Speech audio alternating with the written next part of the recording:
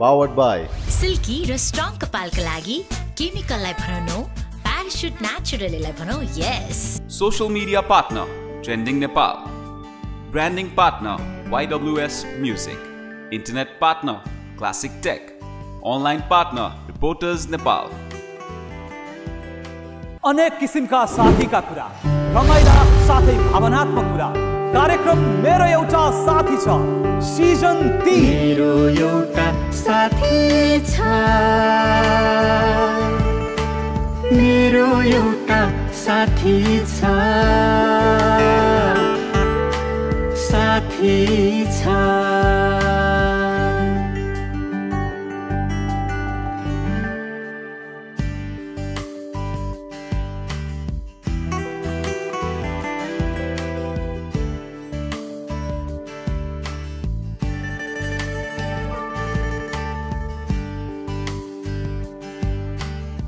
नमस्कार, कार्यक्रम मेरो एउटा साथी छ सिजन 3 मा यहाँलाई हार्दिक स्वागत अनि न्यानो अभिवादन।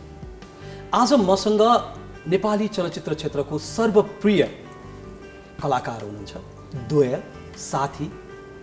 नाम अब भनिहाल्छु, प्रियङ्का कार्की, केकी अधिकारी। यो नाम भन्दाखेरि अरू केही मैले जोड्नै पर्दैन, तपाईहरु नजिकबाट आफ्नो हिसाबबाट चिन्नुहुन्छ। उहाँहरूसँगको कुराकानी कार्यक्रम मेरो एउटा साथी छमा। दुवैजनालाई स्वागत छ। नमस्कार। Thank you भाइ, Thank you so much.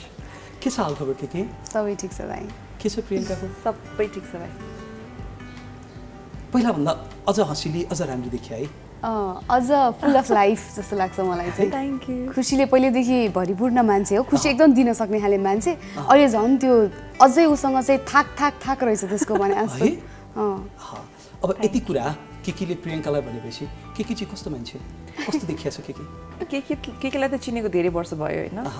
One of my closest friends हो इन द इन्डस्ट्री पनि। अब अफ पनि भन्छु क्या म, हाम्रो इन्डस्ट्रीको मात्रै नै कुरामा सीमित रहँदैन हाम्रो रिलेसनसिप। र धेरै काम पनि गर्ने मौका पाएँ उसँग। एकदम थोरो प्रोफेसनल, एकदम इजी टु वर्क विथ। अब अहिले त झन् प्रोडक्सनको पनि ज्ञान भएको भएर ऊ टाइममा प्रोडक्सनतिर पनि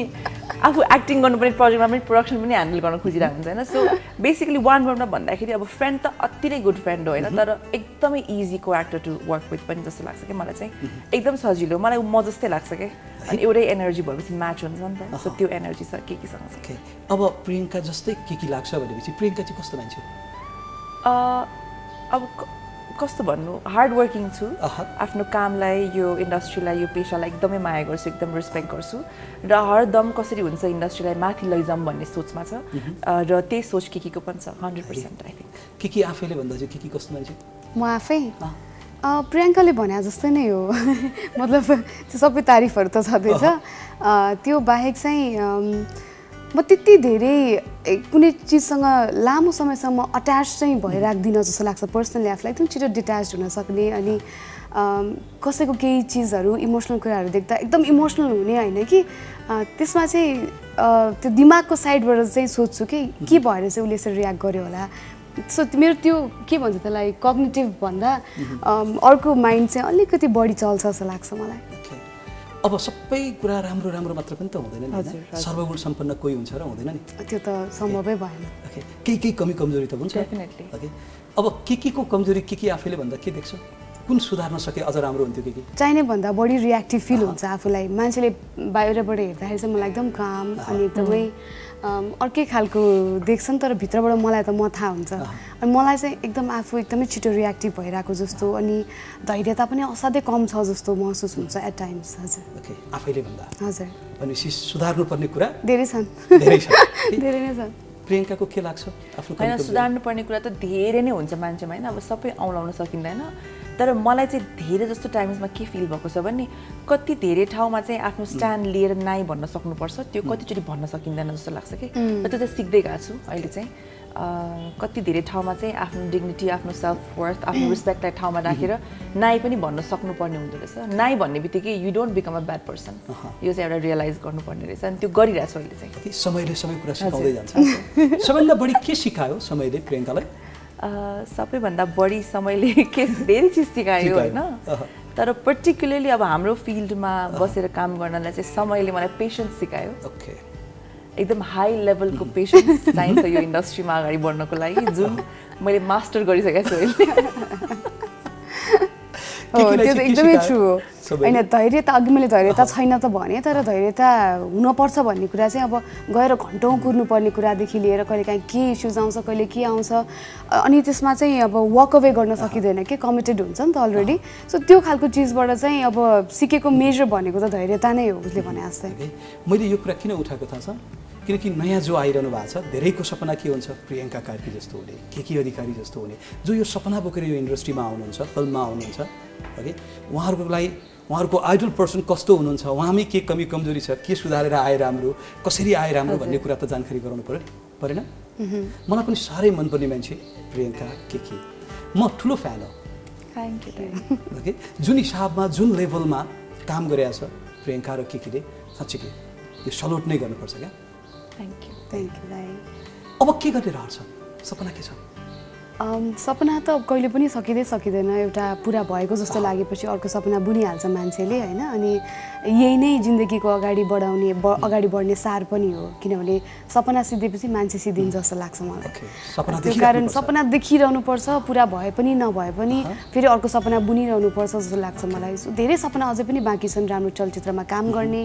राम्रो चलचित्र निर्माण गर्ने अझै नेपाली चलचित्र क्षेत्रलाई व्यवस्थित बनाउने यो प्रोफेसनल कुराहरू भयो पर्सनली त झन् अब सिक्दै जाने मच्योर हुँदै जानुपर्ने कुराहरू अनि हुन्छ नि प्र्याक्टिकल लाइफमा पनि चाहिने चिजहरू अलिकति उसबाट पनि सिक्नुपर्ने धेरै चिजहरू छ मैले अब उसलाई अहिले व्यवहारिक रूपमा देख्दाखेरि मलाई पहिलेदेखि अब पर्सनल्ली मैले उसलाई चिनेको भएर चाहिँ जसरी ऊ प्रोफेसनल्ली पोर्ट्रेट हुन्छ नि त्योभन्दा निकै नै फरक मान्छे छ क्या घरेलु मान्छे छ मलाई चाहिँ मान्छेले झट्ट हेर्दाखेरि एकदमै घरेलु केटी छ होइन अर्कै खालको छ भनेर सोच्छन् जुन त्यस्तो गलत पनि होइन घरेलु त घरेलु नै बनेलु होइन तर उसले असाध्यै टक्क पकाउन पनि एकदमै सिपालु त्यो त अब हामी सबैलाई थाहा छँदैछ होइन अनि त्यो बाहेक घरमा आएको पाहुनाहरूलाई पनि यति केरिङ कि म त कोही आयो भने दिदी बहिनी आयो भने म आफ्नै तालमा छोडिदिन्छु कति बेला उसलाई भोक लाग्छ थाहा हुँदैन तर उसलाई चाहिँ अरूलाई भोक लागेको पनि थाहा हुन्छ कि तँलाई भोक लागिसकेको छ भनेर पकाउने यो चिजहरू चाहिँ जीवनमा खास चाहिँदो रहेछ भन्ने कुरा सिक्दै जाँदैछु कुरो आयो है अब सपनाकै कुरामा चाहिँ विवाहको कुरो जोडिएन क्या त्यो सपना देख्ने कुरामा सपना उन्ने भन्छ नि होइन त्यसमा चाहिँ विवाह पर्दैन होइन विवाहको सपनै देख्ने भन्ने त हुँदैन जस्तो लाग्छ मलाई त्यो सपनाभित्र पर्छ कि पर्दैन सपनैभित्र त पर्दैन त्यो प्लानिङभित्र पर्छ अनि त्यो चाहिँ अब जीवनको क्रममा विवाह गर्छस् कि गर्दैनस् रे के बेसिकली घुमाइफिराइ सोधेको प्रश्न कहिले गर्छौ हैन विवाह त गर्छु मैले यो सन्दर्भमा प्रियङ्कासँग पनि मेरो कति धेरै नै कुरा अभियसली कोसँग हुन्छ उसँगै धेरै भइरहेको हुन्छ अनि त्यसले राइट व्यक्ति नपाएर हो तँलाई त्यस्तो फिल नभएको कि अब चाहिँ जीवन अगाडि बढाउनु पर्छ मेबी अब चाहिँ एउटा ब्रेक त होइन ब्रेक लिने होइन नि त विवाह भनेको तर हामीले चाहिँ त्यसरी सोच्छौँ नि त ब्रेकै हुन्छ कि जिन्दगीले अर्को नै टर्न लिन्छ कि तर त्यस्तो त नहुँदो रहेछ अहिले त प्रियङ्का रिचा एकदमै राम्रो एक्जाम्पल्स हुनुहुन्छ त्यो कारण पनि अब चाहिँ त्यस्तो डर लागिरहेको छैन मेबी अब चाहिँ त्यो सपना बुन्न सकिन्छ त्यही हो कुरा राइट पर्सन आउनुपर्छ मलाई डर लाग्छ क्या जस्तो ऊ चाहिँ खुलेर त्यो चिज अटेम्प्ट गर्न सक्छ नि बरु म फेस गर्छु अनि जे हुन्छ हेरौँ न त भन्ने खालको छ नि त ऊ म चाहिँ डराउँदो रहेछु मैले आफूमा त्यो खालको डर भेटेको छु अब घट्दै गएको छ के होइन उसको त्यो डरले गर्दाखेरि ऊ त्यो सिरियसली कमिट नै हुन नखोज्ने खालीको नेचर छ कि उसको अनि म उसलाई बारम्बार पनि यही भनिरहन्छु हुन्छ कि जब त्यो राइट पर्सन आउँछ नि तब तिमीले ट्राई नै गर्न पर्दैन भन्छु क्या म you don't have to try जब सबै मिलेर आउँछ नि ओहो यो मान्छे हो भनिसकेपछि त्यो आँट त्यो कन्फिडेन्स आफै आउँछ जस्तो लाग्छ कि अनि जब राइट व्यक्ति हुन्छ नि तब हो कि तिम्रो लाइफमा अल्टरिङ चेन्जेस नआउने यदि रङ मान्छे आयो भने चाहिँ तिमीले भनेको जस्तै सबै चेन्जेस आउँछ if it's the wrong person यो विवाहको फाइदा के बेफाइदा के यता सजिलो हुन्छ नि होइन आई थिङ्क बेफाइदा त केही पनि हुँदैन as long as you marry the right person भन्छु क्या म हतारमा गर्नु भएन अब ए सबैजनाले गर्यो भन्दैमा गर्नु भएन बाउ आमाले या फ्यामिलीले प्रेसर देला त्यो भन्दैमा गर्नु भएन जब आफ्नो भित्र मनबाट फिल हुन्छ कि okay this is the person म यो मान्छेसँग मेरो लाइफ बिताउँछु यो मान्छेले मलाई राम्रोसँग चिन्छ यो मान्छेसँग मैले विवाह गरेर लाइफ स्टार्ट गरेँ भने मेरो लाइफ खासै चेन्ज हुँदैन भन्ने त्यो एउटा भाइब आफूलाई म्याच हुन्छ नि त मान्छे भेटाएपछि सो त्यो भइसकेपछि त life before marriage after marriage before baby after baby same हुन्छ कि केही पनि चेन्ज यो विवाहको लड्डु शादीका लड्डु खाए नखाए भन्छ नि हो मलाई जस्तो लाग्दैन म त I have been very fortunate professionally म पहिला पनि केलाई सधैँ भन्थेँ क्या आयुष भेट्नुभन्दा अगाडि पनि प्रोफेसनल म through out my career even now म अलवेज प्रोफेसनल हाईमा हुन्छु क्या जस्तो कामको कुरामा कामको डेडिकेसनमा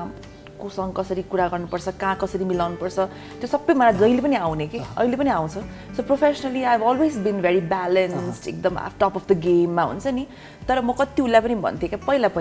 त्यो लेभलको पर्सनल ह्याप्पिनेस चाहिँ हुँदैन थियो क्या सो बिकज अफ द्याट म आफूलाई झन् काममा डुबाउँथेँ कि जस्तो एक टाइम यस्तो पनि थियो कि एक हप्तामा म 4-5 कन्ट्री सिटी होइन है पनि भिजिट गरेर आउने भइसकेको थियो बिकज घर बस्ने या आफ्नो कसैको लागि बस्ने को छ त कोही छ त्यस्तो एउटा फेज आएको थियो क्या मेरो लाइफमा कि आफ्नो कम्प्लिट टाइम म जस्ट काममा मात्र लगाइदिउँ भनेर तर जब पर्सनलमा मलाई गेन हुन थाल्यो जब मैले आयुष भेटेँ अनि लाइफ रिलेसनसिप यस्तो रहेछ यो रहेछ माया भनेको यति इम्पोर्टेन्ट रहेछ राइट मान्छे भेटायो भने अनि त्यो ब्यालेन्स गर्दै गइसक्नु थालेपछि चाहिँ अब आई फिल कि पर्सनल पनि प्रोफेसनल पनि दुइटै हाईमा छु क्या म सो त्यसपछि त कतैबाट कसैले रोक्नै नसक्ने भयो नि त सो त्यो स्टेजमा पुगिन्छ I think if you find the right partner अनि त्यो भइसकेपछि तपाईँले भनेको भर्खर खाए पनि पस्ताए पनि नखाए पनि पस्ताए त्यस्तो हुँदैन अब फेरि सपनाकै कुरा सोधौँ ल सपना समयअनुसार परिवर्तन हुँदै जान्छ नि होइन अबको सपना के त अबको सपना म फेरि एकदम प्रेजेन्टमा बाँच्ने मान्छे हो कि एकदम प्लानिङ धेरै लाइफमा गर्दिनँ उसले भने जस्तो जे आयो अपोजिट मन पऱ्यो भने ल गरिहाल्नु न त हेरौँ जेसुकै हुन्छ आल फेस इट खालीको एटिट्युड छ मेरो लाइफमा सो अब अहिले चाहिँ मेरो चाहिँ एकदम टाइमिङ मिल्यो क्या विथ कोभिड मेरो म्यारेज मेरो बेबी सबै कुरा कोभिडमै सल्ट्यो भनौँ यो होल युनिभर्सले नै कन्सपायर गरे जस्तो होइन त्यसको अरू पक्षहरू छँदैछन् त्यो आफ्नो ठाउँमा छ तर यो चाहिँ मलाई पनि फिल हुन्छ कि मेरो घरमा पनि कुरा हुन्छ अनि आमाहरूले पनि अब हामी एकदम क्लोज छौँ भन्ने थाहा भएको भएर होइन यो भइरहेको त प्रियङ्काको त बिहा हुनलाई बच्चा हुनलाई नै हुर्किनलाई नै हो जस्तो लाग्छ होइन कामबाट टक्क ब्रेक पायो अनि सबैजना अलिकति कामविहीन भइरहेको अवस्थामा आफूलाई त्यस्तो एम्टी पनि फिल हुँदैन सबैको अवस्था त्यस्तै छ अनि आफू अरू चिजमा बिजी भइरहेको फेजमा मलाई पनि उसकै लागि भएको जस्तो फिल हुन्छ मान्छेहरूले चाहिँ ल कोभिड भयो कोभिडको आफ्नो अनफर्चुनेट साइड एकदम डार्क साइड छ लेट्स नट गो देयर होइन तर कोभिडमा म्याक्सिमम मान्छे के भयो घर बस्नु पर्यो के पनि काम भएन तर मेरो चाहिँ म्याक्सिमम लाइफको माइलस्टोन्सहरू भयो कि म बिहा हुने बित्तिकै 15 डेज पछि लकडाउन भएको होइन सो आयुषमा मैले नयाँ घर भर्खर लिएको थियो सो मैले आराम साथ पुरै घर सेटअप गर्न पाएँ त्यसपछि प्लानिङ गर्न पाएँ फ्यामिली प्लानिङ त्यसपछि प्रेग्नेन्ट भएँ बच्चा पाएँ अब मेरो छोरी 7 महिना भइसक्यो and now the world is coming back I am coming back in shape so I am ready for work so मलाई के फिल हुन्छ भने मैले खासै केही मिस गरिनँ कि वर्क वाइज चाहिँ जस्तो घर बसेर ला उसको पनि काम आइरहेछ उसले पनि फिल्म खेलिरहेछ ला म चाहिँ प्रेग्नेन्ट छु भनेर त्यो फेज चाहिँ टचवुड आएन मेरो लाइफमा सो त्यो वेले चाहिँ म त्यो एउटा एक्सपिरियन्स कोभिडको त्यो जुन लकडाउन र घर बस्नेलाई पनि मेरो लागि चाहिँ मोस्ट एनरिचिङ मोस्ट फुलफिलिङ पार्ट भयो कि मेरो लाइफको सो अब तपाईँले भने चाहिँ अब अगाडि सपना के छ भन्दाखेरि जुन ब्रेकलाई अझ अर्को बेस्ट पार्ट त के छ भने अब जस्तो पोस्ट प्रेग्नेन्सी भयो मुभिजहरू पनि छैन भन्ने हलमा मान्छेले देख्दैन भन्ने त्यो डर पनि छैन क्या अझै मुभिजहरू रिलिज हुन बाँकी छ क्या सो जुन हुँदैछ कि सो विच मिन्स हलको दर्शकलाई पनि खासै ब्रेक भएन they will still see me र अब अर्को मुभी गरेर रिलिज हुने बेलासम्म खासै त्यहाँ सिल्भर स्क्रिनमा पनि ब्रेक भएन त्यसपछि खासै अब म आफ्नो युट्युब फेसबुक इन्स्टाबाट पनि एक्टिभ नै थिएँ होइन सो अबको फ्युचर प्लान भनेको चाहिँ प्रोडक्सन हाउस छ मेरो आफ्नै त्यसबाट मैले केही कामहरू स्टार्ट पनि गरिसकेको थिएँ अस्ति बिचमा फर्स्ट लकडाउन र सेकेन्ड लकडाउनको बिचको पिरियडमा एउटा चलचित्र पनि बनाएको थिएँ मैले इन्टरनेसनल मार्केटको लागि प्रोड्युस डिरेक्ट आफैले गरेर सो अबको प्लान चाहिँ is just to make good movies try गर्छु कुनै प्रड्युस गर्ने कुनै आफै खेल्ने कुनै डिरेक्ट गर्ने तर राम्रो ब्यानरलाई स्ट्रङ बनाएर अगाडि लैजाने प्लान छ एन्ड प्लस राम्रो चलचित्रहरू खेल्छु कसैले आफूलाई नलेखिदिएको रोल्सहरू आफै लेख्छु आफै खेल्छु ओके अझ बढी फाइदा होस् अझ बढी राम्रो भएको कुरा सुन्न पाऊँ धेरै धेरै शुभकामना यसबाटै बुझिन्छ होइन कसैका लागि नराम्रो भएको कुरा कसैका लागि राम्रो हुनसक्छ सिक्काको दुई पाटा भन्छौँ नि समयका कुरा गर्दाखेरि पनि होइन हजुर अथवा नराम्रो चिजमा पनि राम्रो चिज त कतै न कतै लुकेकै हुन्छ त्यो हेर्न पो हामीले भन्ने कुरा आई थिङ्क टाइम म्यानेजमेन्ट हो कि टाइम कस्तो हुँदैछ त्यो अनुसारले आफ्नो आफूलाई म्यानेज गर्ने टाइमलाई म्यानेज गर्ने होइन कि टाइम अनुसार आफूलाई म्यानेज गर्ने एक्चुअली आयुषलाई यो भनेको थिएँ कि बेबी अब फर्स्टमा कोभिड 3 मन्थ्स भयो लकडाउन भयो 6 मन्थ्स भयो मैले आयुषलाई बेबी हेर यो लामो जानेवाला छ बच्चा पाऊँ यसरी नै भनेको मैले उसलाई यसरी नै भनेको किनभने भोलि पर्सि यसै पनि प्लानिङ छ अहिले बच्चा पाऊँ टाइम पनि दिन सक्छ घरै बसिरहन्छ मजाले टाइम दिन सक्छ भन्दा आयुष पनि हो पाउने हो ल पाउने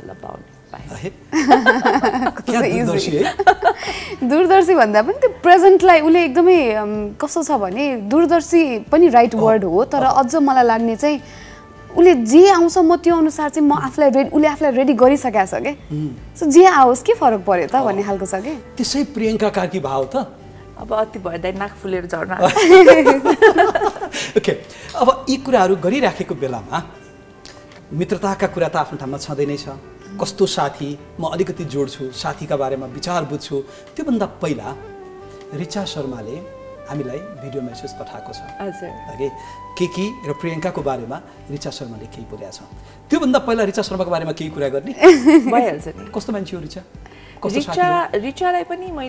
म आफू पनि इन्डस्ट्रीमा आएको बेलादेखि चिनेको मान्छे हो होइन। अझ अहिले पछिल्लो समयमा गएर चाहिँ मेरो relation with Richa has become so much stronger because हाम्रो बिहा पनि झन्डै 2-3 महिनाको ग्यापमा सँगसँगै भएको थियो। त्यसपछि बच्चा त हाम्रो जम्मा 20-21 दिनको मात्रै ग्यापमा छ। सो एउटा मदरहुडमा छिरिसकेपछि चाहिँ कति धेरै कुराहरू चाहिँ मैले as a mother I cannot share with her no matter how close I am with her because उसले बुझ्दैन। त्यसैले त हामीले प्रेग्नेन्सीको बेलामा प्रेग्नेन्ट फ्रेन्ड्सहरू खोज्छ। मदरहुड भइसकेपछि प्ले डेट भने यो भने बच्चाको कुराहरू सेयर गर्ने। अब म कुन डाइपर चलाउँछु, म के गर्छु, कसरी दुध खुवाउँछु, कसरी ब्रेस्ट फिड गर्छु, this something C will never understand होइन। सो त्यो वेमा चाहिँ रिचासँगको बन्ड हेज बिकम झन स्ट्रङ क्या अहिले। र because we both share motherhood so closely सँगसँगै एजको। सो आइ एम होपिङ कि हाम्रो बच्चाहरू पनि फ्रेन्ड्स हुन्छ वान डे। सो त्यो वेमा चाहिँ एकदम राम्रो वेमा झन् निखारिँदै आएको छ कि हाम्रो रिलेसनसिप चाहिँ। केकीको कस्तो साथी हो रिचा? रिचादी चाहिँ मैले चिन्दाखेरि भन्दा मैले दिदीमा चाहिँ धेरै चेन्जेसहरू हुन्छ नि। 2-3 महिनापछि देख्दा केही परिवर्तन त्यस्तो फेजमा दिदीलाई भेट्ने गरेको छु कि। अनि म दिदी पनि भन्छु किन भन्दा एकदमै त्यो अनलाइक प्रियङ्का ऊ चाहिँ मसँग एकदम साथी ऊ चाहिँ रिचादी चाहिँ गार्जियन खालको हुनुहुन्छ कि के बिरामी पऱ्यो भने त यो हस्पिटलमा जानुपर्ने हो, यो डक्टरलाई गएर यति बजे भेट। सो उसले अपोइन्टमेन्ट पनि आफै फिक्स गरिदिनुहुन्छ भनिसकेपछि त्यो अर्कै खालको बन्डिङ छ दिदीसँग चाहिँ। अनि मेरो यस्तो फेजबाट गइरहेको छु म, बिहा यसरी प्लानिङ भयो। अब 13 हुने बेलामा चाहिँ यो काट्नुपर्ने रहेछ, यो चिज चाहिँ हाल्नुपर्ने रहेछ। बेबी हुँदाखेरि म तँलाई पनि अब मेरो तेरो छोरा भइहाल्यो भने यो एक्चुअली लाइफ चाहिँ लाउनु मिल्दैन रहेछ कति लुगाहरू। सो मैले सबै राख्दैछु है। त्यो खालको के दिदी चाहिँ गार्जियन जस्तो लाग्छ मलाई। खर्च बचत हुने रहेछ। अनि प्रोफेसनली भन्नु पर्दाखेरि त अब भन्नै पर्दैन, दिदी एकदमै राम्रो एक्टर हो होइन। अनि एकदमै प्यासनेट। अहिले पनि मलाई के लाग्छ भने दिदीलाई केही कुरामा चित्त दुख्छ र रिस उठ्छ अथवा कसैसँग जेलस हुन्छ नि त्यो कामको लागि मात्रै हुन्छ क्या। त्यो भनेको कामको लोभ, कलाकारिताको लोभ। अनि त्यो चिज चाहिँ दिदीमा अहिले पनि छ। अनि त्यो चाहिँ राम्रो पक्ष। पहिला चाहिँ नबुझ्दा आफू पनि हुँदाखेरि नबुझेको जस्तो हुन्थ्यो, तर अहिले बुझ्दाखेरि चाहिँ त्यो पक्ष चाहिँ सायद एकदमै अझै सशक्त पक्ष हो कि जस्तो लाग्दैछ। अबलाई यति धेरै कुरा रिचाको भइरहेको बेलामा रिचालाई नै भेटौँ please. Hi Nashtai, hi Kiku, hi Prinku. You both look so good.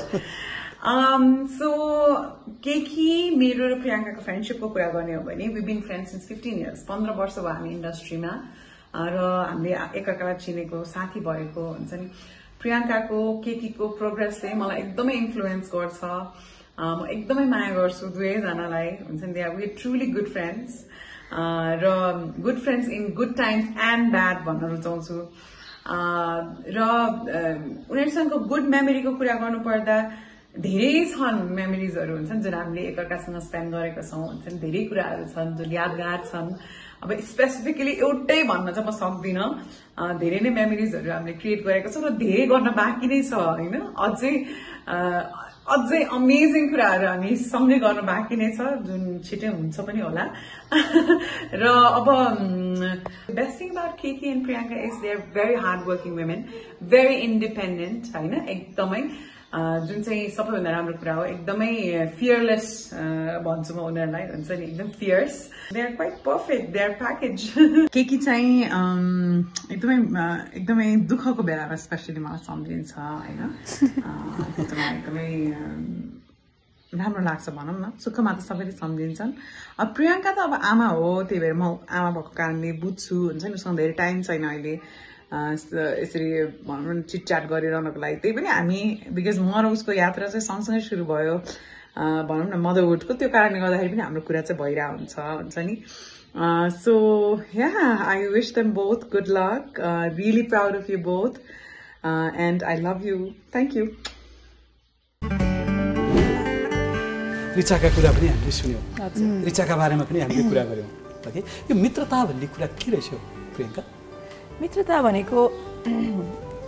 I think it's a very important part of life चाहिँ हो। बिकज गुड फ्रेन्ड्स, गुड रिलेसनसिप्सले तपाईँको लाइफमा पनि चेन्जेस ल्याउँछ जस्तो लाग्छ कि। सङ्गत एकदम इम्पोर्टेन्ट हो जस्तो लाग्छ।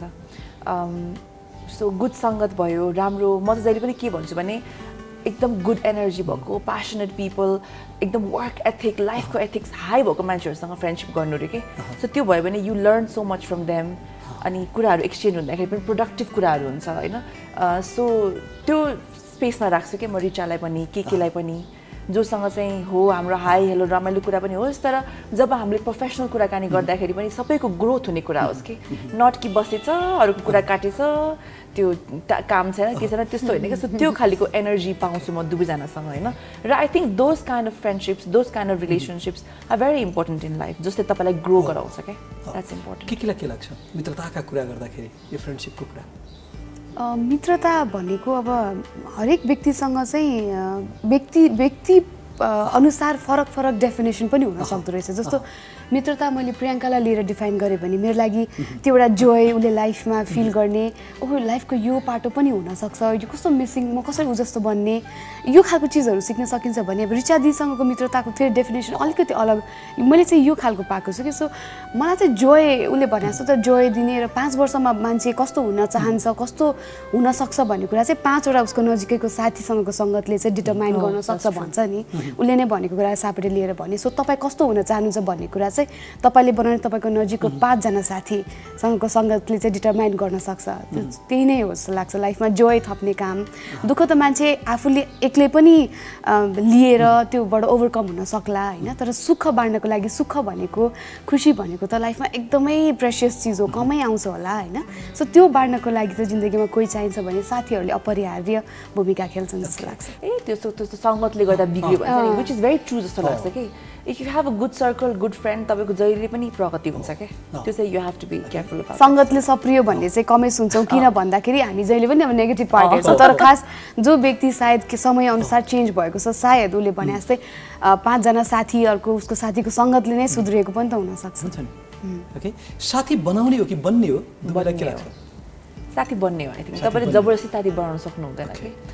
कतिचोटि कोही मान्छेसँग धेरै नजिक भइन्छ कि प्रोफेसनली या अरू कुनै फ्याक्टरले हुन्छ नि अक्वेन्टेन्स होला अरे आफूसँगै काम गर्ने ठाउँमा आफ्नो कोवर्कर अरे तर कहिले पनि साथी बन्न सकिँदैन नि याद गर्नुभएको छ मलाई कतिचोटि भएको छ कि दिनदिनै भेट्ने दिनदिनै सँगै काम गर्ने मान्छेसँग पनि कोही बेला साथी बन्न सकिँदैन तर you have very good relation with them hi hello दिनकै भेट्यो त्यस्तो गरेर तर पनि साथी बन्न कोही चाहिँ कस्तो हुन्छ भने सायद 6 महिनामा एकचोटि कुरा होस् होइन बट त्यो कनेक्सन कहिले लुजै हुँदैन कि जस्तो 6 महिनापछि भेट भयो भने पनि त्यो त्यहीबाट पिकअप हुन्छ क्या सो साथी तपाईँले आई डोन्ट थिङ्क तपाईँले बनाउन सक्नुहुन्छ क्या साथी आफै बन्ने हो कि अनि त्यो बन्नको लागि चाहिँ देयर भेरियस फ्याक्टर्स क्या तपाईँहरूको एनर्जी तपाईँहरूको भाइब तपाईँहरूको लाइफस्टाइल तपाईँहरूको सोचाइ त्यो सबै मिलेर आउनुपर्छ क्या and plus timing has to be right केलाई चाहिँ के लाग्छ साथी बन्ने हो कि बनाउने हो युनिभर्सले नै चुज गरिदिन्छ जस्तो लाग्छ मलाई किनभने मेरो कथाको म सेन्ट्रल क्यारेक्टर हो नि त तपाईँको कथाको तपाईँ प्रियङ्काको प्रियङ्का हो अनि युनिभर्सले मेरो कथाको लागि चाहिँ मलाई चाहिने म कहाँ पुग्नुपर्ने मलाई लेखिएको छ मेरो लागि बनाउनु भएको छ सो त्यो त्यहाँसम्म पुग्नको लागि मलाई मेरो सपोर्टिङ पिपलहरू पठाइदिनुहुन्छ त्यही नै मलाई चाहिँ चुज गरेर पठाउँछ युनिभर्सले जस्तो लाग्छ मैले प्रियङ्कालाई भेट्नु मैले प्रियङ्काबाट सिक्ने मौका पाउनु त्यो मित्रता गाँसिनुको पछाडि चाहिँ युनिभर्सले एउटा भूमिका खेलेको छ कि मेरो जिन्दगीमा म जहाँ पुग्छु त्यहाँ प्रियङ्काको एउटा भूमिका छ अलरेडी त्यही भएर नै म पुग्छु त्यो कारण मलाई चाहिँ चुज गरिदिन्छ युनिभर्सले जस्तो लाग्छ उत्तर अलिक गम्भीर आयो एकदम मान्छे नै गम्भीर ओके अब दुवैजनाका लागि दिपाश्री निरोलाजीले केही भन्नुभएको छ दिपाजी कस्तो मान्छे अति नै रमाइलो मान्छे अति नै प्रिय मान्छे एकदमै माया गर्ने एकदम टेक केयर गर्ने एकदम उहाँको लागि चाहिँ जहिले पनि जिन्दगीमा पिङ्कु अगाडि बढोस् जसरी हुन्छ अगाडि बढोस् भन्ने त्यो एउटा ब्याक फोर्स ब्याक सपोर्ट चाहिँ सधैँ दिनुहुन्छ सो मेरो लागि त अति नै प्रिय दिदी हो दिपा दिदी म त एकदमै फुल अफ पोजिटिभिटी लाग्छ कसैप्रति पनि नराम्रो भावना छैन कसैले चित्त दुखाएको छ भने पनि ठिकै छ नि त अब यस्तो भयो के गर्न सकिन्छ र के को ठिक छ ल अब भनेर अगाडि बढ्न सक्ने अनि हामीलाई पनि त्यसरी नै इन्फ्लुएन्स गर्न सक्ने अनि अब त्यत्रो प्रोफेसनली त भनौँ न त्यत्रो मेजर हिट्सहरू दिएको मान्छे हाम्रो लागि चाहिँ एउटा एकदमै इन्सपिरेसनल फिगर हुनुहुन्छ हामी सायद हामी यहाँ पुग्न सक्ने भन्ने एउटा त्यो बेन्चमार्कै दिपा दिदीसम्म पुग्न सक्ने भन्ने बनाउनु भएको छ दिदीले भनेपछि पर्सनली प्रोफेसनली एकदमै अगाडि रहेको एकदमै सबैजनालाई सपोर्ट गर्न सक्ने व्यक्तित्व भएको दिपाजीले के भन्नुभयो त हजुर उहाँलाई एकछिन भेटौँ हजुर हेलो नरेश जी नमस्कार हाई पिङ्कु हाई केकु कस्तो राम्रो आज एकदमै राम्रो मेरो साथीसँग यति राम्रो कपाल जोडी भनौँ न अनि नेपाली चलचित्र क्षेत्रका एक हुनहार जोडी पिङ्कु र किकुलाई एकदमै धेरै धेरै मेरो माया अनि त्यसपछि अहिले म इलामको यो कन्याममा छु र यो चिसो ठाउँमा मेरा हट हिरोइनहरूलाई यदि मनदेखि नै शुभकामना अबको चलचित्र यात्रा झन् धेरै राम्रो होस् प्रगतिको कामना पनि गर्दछु र दुईजनाको बारेमा भन्नुपर्दाखेरि दुईजना नै कलाको लागि समर्पित व्यक्तित्व र उहाँहरूले जहिले पनि कला र आफ्नो कलाकारिताको लागि तन मन धनले काम गर्नेमा उहाँहरू पर्नुहुन्छ यो रमणीय स्थलबाट भनिराख्दाखेरि उहाँहरूलाई यस्तै निश्चल एकदमै राम्रा कलाकारहरूलाई म अर्को चलचित्रहरूमा अझै धेरै काम गर्न पाऊँ यति राम्रो ट्यालेन्टेड मेरो आर्टिस्टहरूलाई र पिङ्कु र केकुको कुरा गर्नु पर्दाखेरि मनदेखि माया गर्ने र कला क्षेत्रको लागि समर्पित व्यक्तित्वलाई मेरो सलाम थ्याङ्क यू सो मच दिपाजीका कुरा आए हजुर अब दिपाजीका कुरा आइसकेपछि हाम्रा कुराहरू पनि यति धेरै आइसकेपछि एकैछिन चाहिँ ब्रेक लिने हो कि क्या हजुर एकछिन ब्रेक लिउँ टु मच अफ इमोसन्स भइरहेको छ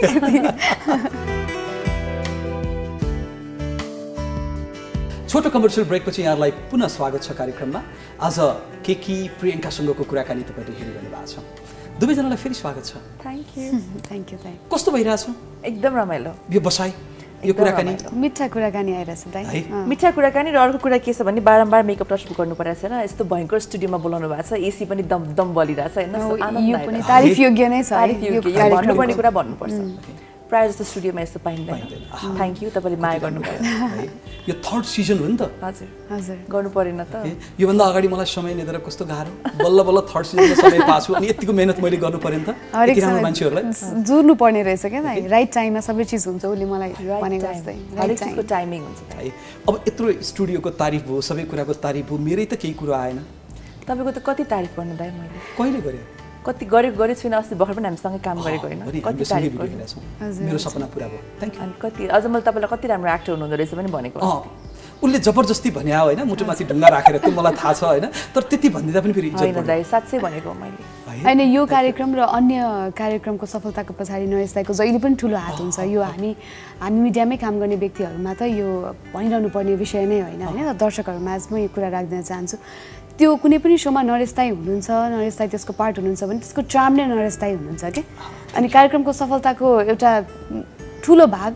तपाईँले पनि ओगट्नुहुन्छ जस्तो लाग्छ मलाई अनि मलाई चाहिँ के फिल हुन्छ थाहा छ कुनै एउटा प्रोग्राममा गइरहेको छु हाम्रो त अब जस्तो अधिकांश 90% सो तपाईँले नै होस्ट गर्नुहुन्छ नेपालको होइन सो म कुनै सोमा जाँदैछु अरे भनौँ कुनै मेरो प्रडक्ट लन्च छ अरे के छ अरे अनि मैले कोही चिनेको छुइनँ अरे खासै भने पनि प्रोग्राम होस्ट नरेश दाइ हो भन्ने बित्तिकै मलाई एनर्जी आउँछ कि जानलाई त्यो चाहिँ मैले अनेस्टली भनेको क्यामेराको अगाडि भनेको होइन कि मलाई फिल हुन्छ कि उहाँ एकजनालाई मैले चिन्यो भने मलाई पुग्छ त्यो इभेन्टमा उहाँले कभर गर्नुहुन्छ है मलाई जति बिजी भए पनि नरेश दाइले प्रियङ्का ठिक छ नि खायो नि पानी खायो नि तपाईँको त्यो बानी चाहिँ साह्रै मनपर्छ दाइ हो दाइ अनि त्यो एउटा कुनै एपिसोड चाहिँ म यो एपिसोड तपाईँको साथीसँग हेर्न चाहन्छु कि जहिले तपाईँलाई सानैदेखि चिनेको छ अनि तपाईँको त हामीले सबै राम्रो पक्षमा त देखाएको छौँ अब दाइको कमी कमजोरीहरू पनि के चाहिँ छ त केही नहुने त्यस्तो कमी कमजोरी नहुने मान्छे त नहुनु पर्ने हो भनेर एकचोटि थाहा पाउन चाहिँ मन छ एउटा मिलन जाम्स दाइ अर्को एकजना तपाईँको एउटा साथी अनि तपाईँ यतापट्टि बस्ने अनि अर्कोले होस्ट गर्ने एउटा स्पेसल होस्ट त्यो दिन त्यस्तै पऱ्यो भने म होस्ट गरिदिउँला मलाई बोलाउनु होला कुरो मिलिसक्यो यो लास्ट एपिसोड यही हुने भयो ल यो प्रोग्राम मेरो एउटा साथी छ सिजन 3 को लास्ट एपिसोड मेरै हुने भयो प्रियङ्का होस् गजब ल अब कार्यक्रममा दुईजनालाई नजिकबाट चिन्ने बुझ्ने मान्छेलाई म अब बोलाउँदैछु सरप्राइज गेस्टको रूपमा ओके सहाना बज्राचार्य हजुर कस्तो साथी मेरो त बेस्ट फ्रेन्ड हजुर कस्तो साथी एकदमै राम्रो व्यक्ति मैले त धेरै सङ्गत गर्न पाएको छैन तर जति पनि चिनेको छु असाध्यै मनको राम्रो कसैको नराम्रो नभन्ने नराम्रो नसोच्ने त्यस्तो खालको व्यक्ति लाग्छ मलाई पनि असाध्यै मनपर्ने मान्छे सहानालाई बोलाउँ हजुर सहानालाई बोलाउनु पर्यो भने तारिफ गरेर अथवा केही शब्दहरू जोडेर प्रियङ्काले भन्ने कसरी भन्छ सहानाको आई थिङ्क जति तारिफ गरे पनि पुग्दैन होला मैले पर्सनली चिनेको हिसाबमा भन्छु अब हरेकको लागि सहानाको डेफिनेसन डिफ्रेन्ट हुन्छ होइन बट फर मी चाहिँ जस्तो सुखको मात्र होइन कि एक्सट्रिम दुःखको पनि साथी होइन र कस्तो दुःख भन्दा मैले भन्नै नपरिकन उसले मेरो आँखामा देख्ने खालीको साथी हो कि ऊ मेरो जस्तो मलाई केही कुरा असहज भइरहेछ अप्ठ्यारो भइरहेछ मैले उसलाई भन्नै पर्दैन र सेकेन्ड मेरो यो थ्रु आउट माई प्रेग्नेन्सीमा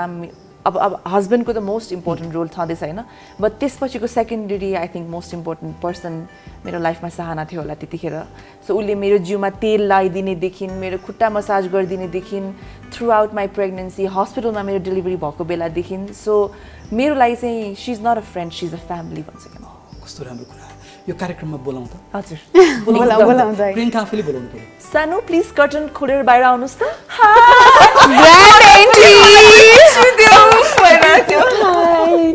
कस्तो लाग्यो त ग्रान्ड एन्ट्री म त वाइट चाहिँ अलिक केयरफुली किस गर्नुपर्छ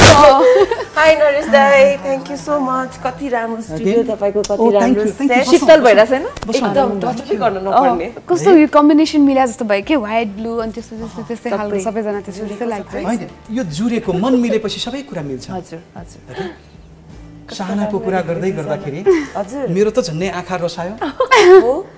त्यही एउटा टिस्यु बक्स पनि राख्नुस् के तपाईले यो कार्यक्रममा त चाहिन्छ दाइ हो यो त एकदमै इमोसनल हुने रहेछ त्यो पर्दा पछाडि पर्दाले नै पुस्दियो जस्तो लागिसक्यो अब सहानाले प्रियङ्काको बारेमा कुरा गरौँ त कस्तो साथी कहाँबाट सुरु गरौँ अब उसलाई चिनेको त खास थुप्रै वर्ष भइसक्यो गर्ने भने त कति वर्ष 12, 13, 15 वर्ष नै हुन्छ होला तर पहिला कस्तो थियो भने प्रियङ्का अब जहिले काम गरिरहेको मात्र देख्ने इभेन्ट्समा मात्र भेट्ने हैन भेटेपछि पनि त्यो एकछिनको जुन कम्युनिकेसन हुन्छ एकछिनको जुन बन्डिङ हुन्छ त्यो चाहिँ जहिले नै रमाइलो हुने हैन अनि मैले उसलाई बारम्बार भन्थे पनि के तिमी एक दिन त बिदा ल्याऊ भनेर भन्थे कहिले बिदा लिएको नदेख्ने हैन म सुतेर उठुन्जेलसम्म उ दुईटा सुट भ्याएर काम के गरिसक्नु अर्को देश पुगिसक्यो सो म हरेकचोटि उसलाई भेट्दाखेरि चाहिँ नि ब्रेक पनि लिने गर चाहिँ भन्थे सो हाम्रो इनिशियल फ्रेन्डशिप चाहिँ कस्तो थियो भन्दा त्यो धेरै समय नबिताए पनि क्वालिटी समय चाहिँ बिताएको हैन थोरै समयमा पनि त्यो पछिसम्म याद हुने खाले थियो पछिको इयर्समा गएर अब अलि मच्योर भएपछि चाहिँ फ्रेन्डशिप पनि मच्योर भयो है त्यसपछि बल्ल क्वालिटी टाइम चाहिँ त्यहाँ स्पेन्ड हुन गयो हाम्रो पहिला कस्तो हुन्थ्यो साथीहरू भनेपछि कहीँ जाम न त घुम्न हुन्थ्यो हैन पछिको मच्योर फ्रेन्डशिप भनेको चाहिँ ए ल घर आइज न भन्ने खाले सो उसलाई भेट्नलाई गयो भने म आफै पनि 4 दिनपछि मात्र फर्किने त्यस्तो हुने एकचोटि आएपछि घरै नजाने के फिर्ता हो जाऊ भन्नु पर्थ्यो नजाऊ भन्ने अनि म पनि ल भन्ने मेरो आमा चाहिँ कहिले आउने तिमी भनेर सोध्ने के सो कस्तो साथी भन्दाखेरि सबै कुरा बुझ्ने सबैलाई पनि बुझ्ने सबैलाई एकदम मिठो मिठो खुवाउने मिठो खुवाएपछि त अब को फर्किँदैन हैन पल्काउने सबैले छ अनि कुरा सुन्ने पनि सुनाउने पनि सबै कुराको एकदम पर्फेक्ट मिश्रण छ प्रियङ्कामा माया के हो माया भनेको कसैलाई रिस्पेक्ट गर्नु हो जस्तो लाग्छ मलाई माया भनेको कुरा कसैलाई चिनेपछि मात्र गरिन्छ भन्ने हुँदैन कोही व्यक्तिलाई तपाईले चिन्नुहुन्न तर उहाँले गरिरहेको काम वा उहाँले केही कुरा कसैलाई बोलिरहेको छ वा उहाँको प्रेजेन्सलाई मात्रै पनि तपाईले रिस्पेक्ट गर्नुहुन्छ भने त्यो माया हो त्यो व्यक्तिलाई पनि गर्न सक्नुहुन्छ त्यो तपाईले कसैको ठाउँलाई पनि गर्न सक्नुहुन्छ I think that is love माया के हो के माया त अब एउटा मिठो आभास मात्र त हो आफूले कस्तो फिल गर्ने त्यो बेलामा भन्ने कुरा हो आफ्नो माइन्डसेट पनि हो म दुखी छु मलाई चाहिँ केही चिज राइट फिल भइरहेको छैन भने कसैले दिएको माया पनि मलाई माया जस्तो नलाग्न सक्छ सो माया भनेको आफूभित्र ममा त्यो क्षमता छ कि छैन त्यो माया बुझ्ने त्यो चाहिँ हो जस्तो लाग्छ मलाई अनि अर्को कुरा चाहिँ मायालाई हामीले शब्दमा डिफाइन गर्न एकदमै गाह्रो छ कि यो अब एकदमै भेग टर्म पनि हो आवाज जस्तो मात्र लाग्छ मलाई त्यो छ कतै छ छुन पनि सकिदैन उ पनि छैन तर त्यसको प्रेजेन्स चाहिँ छ कतै त्यस्तो लाग्छ मलाई केकीको यो डेफिनेसन अलि ठुलो स्केलमा छ है प्रियङ्का के लाग्छ माया त के लाग्छ भनेको माया त मायै हो एउटा वान त्यस्तो फिलिङ हो जसलाई हामीले कन्ट्रोल गर्न सक्दैनौँ जस्तो लाग्छ कि I think you can never decide कि म यसलाई माया गर्छु म यसलाई माया गर्दिनँ जस्तो अरू हरेक कुरामा हामीले डिसाइड गर्न सक्छौँ नि त यसलाई यो मान्छे ठिक छैन रहेछ म साथी बनाउँदिनँ या सङ्गत गर्दिनँ यसलाई म पैसा दिँदिनँ यसको फिल्ममा म काम गर्दिनँ तर यसलाई म माया गर्दिनँ चाहिँ भन्न सक्दैन रहेछ कि त्यसैले कति धेरै रिलेसनसिप्स हामी नपत्याउनु देख्छौँ यसले योसँग बिहा गर्यो यसले that's because there is no control over love जस्तो लाग्छ क्या मलाई सो जब तपाईँको जुर छ नि लाइक सी सेड एउटा सर्टन फिलिङ हो या उसले भन्ने जुन हामीले डिस्क्राइब गर्न सक्दैन एउटा आभास हो त्यो परेपछि त पर्यो के पर्यो त्यही हो माया माया त माया अब यो मायाले भन्छ नि कति भन्छ मायाको आँखा हुँदैन माया अन्धो हुन्छ भन्छ नि हो तर मायाको आँखा चाहिँ हुनुपर्छ है नत्र लाइफमा दुःख पाइन्छ कुनै न कुनै टाइममा आएर आँखा आउँछ फेरि त्यहाँ मायामा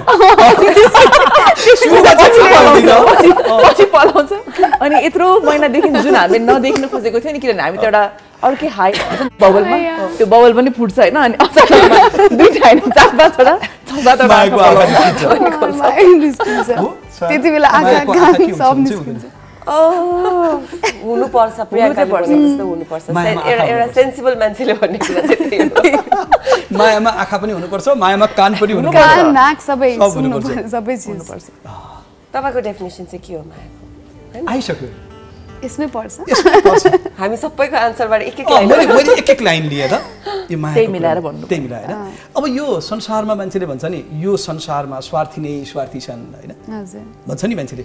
संसार स्वार्थीले भरिया छ भने साच्चै नै कतिपय हेर्दाखेरि हरेक सम्बन्ध कहीं कतै देख्दाखेरि केही न केही स्वार्थ लुकेको हामी देख्छौँ नि हैन डेफिनेटली तर साच्चै निस्वार्थ भन्ने चाहिँ को हुन्छ विचार गरेका छौ को हुन्छ हैन जुन आमा यताबाट आमा भन्ने शब्द आमा नै हो हजुर डेफिनेटली ओके अब आमा भइसके मान्छेलाई अझ बढी थाहा छ हजुर हैन हैन निस्वार्थ भन्दा पनि त्यो म त अहिलेसम्म पनि अब 7 महिना भएन म त्यो वर्ड नै भेटाउन सकेको छुइनँ क्या त्यो एक्सप्लेन गर्नको लागि कि आफ्नो बच्चाको लागि के चाहिँ फिलिङ आउँदो रहेछ आफूबाट भनेर चाहिँ त्यो तपाईँले भन्नुभयो जस्तै अब निस्वार्थ त धेरै सानो हो जस्तो लाग्यो कि निस्वार्थ एउटाले त्यो होल एक्सपिरियन्सलाई समअप गर्न सक्दैन क्या I think motherhood first of all त तपाईँले त कहिले पनि फिल गर्नु हुँदैन होइन त्यो त्यहीँ सकिहाल्ने कुरा बट फर दिस टु चाहिँ उहाँहरूले पनि एक्सपिरियन्स गरेपछि मात्र थाहा हुन्छ कि एउटा टाइनी ह्युमन बिङलाई तपाईँले आफूभित्र राखेर 9 महिनासम्म राखेर प्रोटेक्ट गरेर तपाईँले जे खानुभयो उसले त्यही खान्छ तपाईँको अन्डरमा मेरो जस्तो फर्स्ट 9 मन्थ्स त मेरो सोल रेस्पोन्सिबिलिटी हो नि त जस्तो मेरो हरेक सानो एक्सनले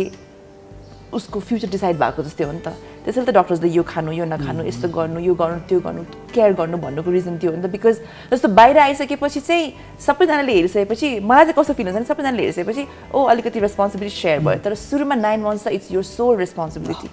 सो जब आफ्नो रिलेसन त्यो बच्चासँग त 9 मन्थ एक्स्ट्रा भयो नि त कति धेरै चिजहरू जस्तो उसको किक्सहरू भन्यो यो भन्दा मैले बाहेक त कसैले फिल गर्दैन नि हो अब मैले कचोरी आयुषको हात लगाएर राख्दियो होला सानाको हात भुँडीमा राख्दियो होला उसले फिल गर्यो होला तर भित्रबाट त